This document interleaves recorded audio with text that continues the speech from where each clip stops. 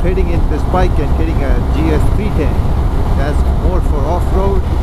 I know I've not been riding too much. It's been a while since I've made any vlogs, but I've been a bit busy, and so that's the plan.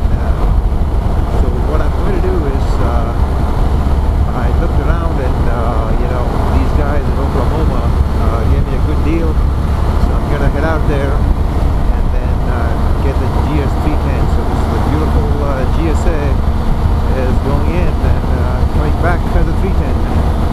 Eventually I'll get probably a GSA again, I guess. But now basically what I want to do is I want to go solo off-road, and I think 310 will suit me a lot better in that respect. And it's easy to lift and everything. I've always been looking at it, and that's the plan. I will catch you guys when you get closer there.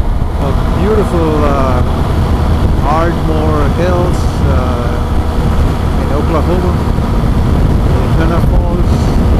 Man, this GSA is one heck of a highway machine. I'm loving it. Yeah, eventually I'll get one back here, because man, this is like 85 miles an hour with my earplugs on. I feel like a car out here. Gorgeous.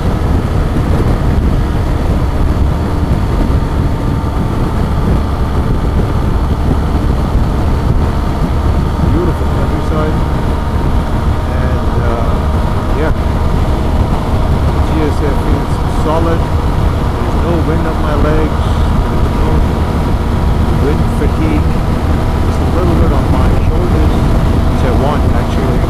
If I raise the screen, I think that might go away too, but nothing on my face. It's just gorgeous. Effortless riding. I think I used to think maybe an RT would be good for street, but it's nothing like a GSA. Low suspension, it's perfect. Here's the bike here. We are at Oklahoma City, and just gonna get the bike in here and take the 310 GS.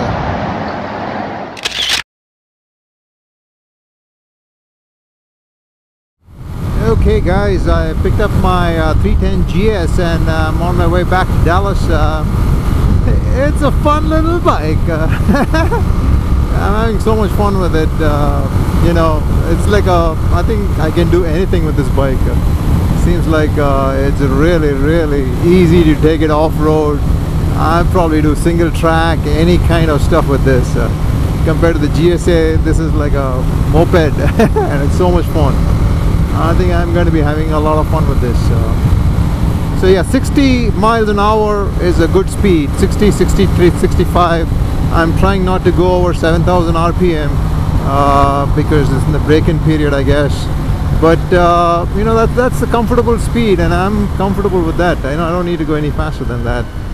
And then other than that, you know, you can wind down the gears. You use your engine to do some braking, and it's just gorgeous. And the clutch is like, you know, pretty cool. Everything is just fantastic. I'm just loving it.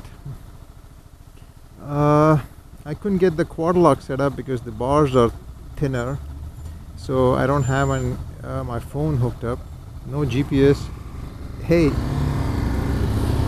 And then I don't have the USB hooked up, so there's no power for my phone too, so pretty much you know, not needed, and can't be used anyway right now. So other than that, I got my bag in the back set up, and oh, this is gorgeous. I'm just having so much fun with this. Anyway, I will catch you guys later then.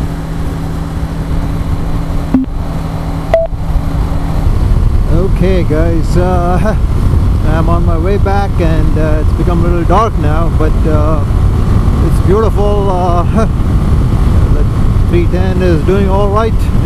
About 60 miles an hour. I don't want to go past the rev limit here, and the lights are awesome. You know, I'm really impressed by the headlight here. The LED light is very, very bright. I probably don't even need auxiliary lights, but I probably will get that later on.